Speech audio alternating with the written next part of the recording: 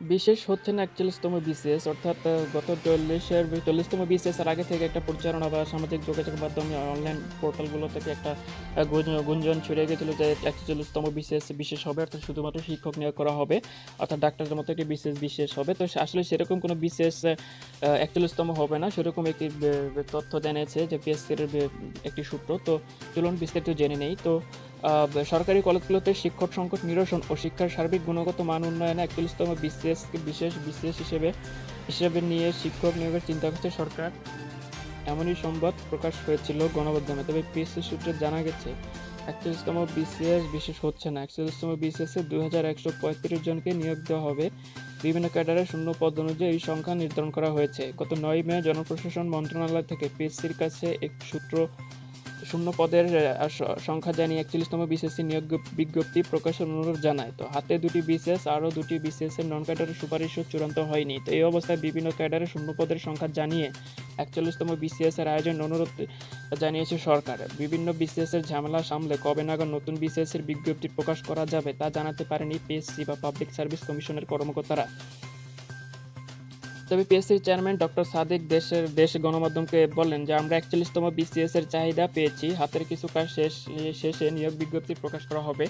৪১তম BCS প্রশাসন ক্যাডারে নিয়োগ করা হবে ৩২৩ জনকে, পররাষ্ট্র ক্যাডারে সহকারী সচিব পদে ২৫ জনকে নিয়োগ দেওয়া হবে, পুলিশ ক্যাডারে সহকারী পুলিশ সুপার পদে নিয়োগ দেওয়া হবে ১০০ জনকে, বিসিএস আনসার ক্যাডারে সহকারী পরিচালক, সহকারী জেলা কমান্ড্যান্ট ও ব্যাটালিয়ন উপ অধিনায়ক পদে শূন্য পদে ২৩টি, নিরীক্ষা ও হিসাব ক্যাডারের সহকারী মহাহিসাব রক্ষকের শূন্য পদ ২৫টি, কর ক্যাডারে নিয়োগ দেওয়া হবে ৬০ জনকে এবং শুল্ক ও আবগারি ক্যাডারের সহকারী কমিশনারের শূন্য পদ ২৩টি, সমবায় ক্যাডারের সহকারী নিবন্ধকের পদ ৮টি, পরিসংখ্যান কর্মকর্তা ১২ জন, রেলওয়ে পরিবহন ও বাণিজ্যিক ক্যাডারের সহকারী ট্রাফিক পুলিশ সুপারিনটেনডেন্ট পদে ১ জন, রেলওয়ে প্রকৌশল ক্যাডারের যন্ত্র প্রকৌশল ও সরঞ্জাম নিয়ন্ত্রক পদে ৫ জন, সড়ক ও জনপথ ক্যাডারের সহকারী প্রকৌশল সিভিল ও যান্ত্রিক পদে ২৩ জনকে নিয়োগ দেওয়া হবে।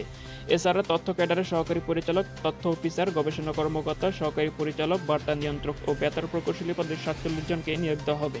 জনস্বাস্থ্য প্রকৌশলের ক্যাডারের সহকারী প্রকৌশলী হিসেবে ৩৬টি, বন ক্যাডারের সহকারী বন সংরক্ষকের ২০টি পদ শূন্য আছে।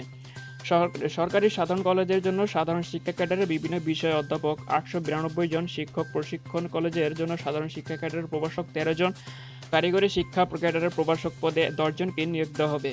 ডাক ক্যাডারের সহকারী পোস্টমাস্টার জেনারেল পদে ২ জন, মৎস্য ক্যাডারের টেকনোলজিস্ট, চাষবিদ এবং বায়োলজিস্ট, বায়োমেট্রিশিয়ান, ফিশারিজ টেকনোলজিস্ট, মাইক্রোবায়োলজিস্ট ও উপজেলা মৎস্য কর্মকর্তা পদে ১৫ জনকে নিয়োগ দেওয়া হবে।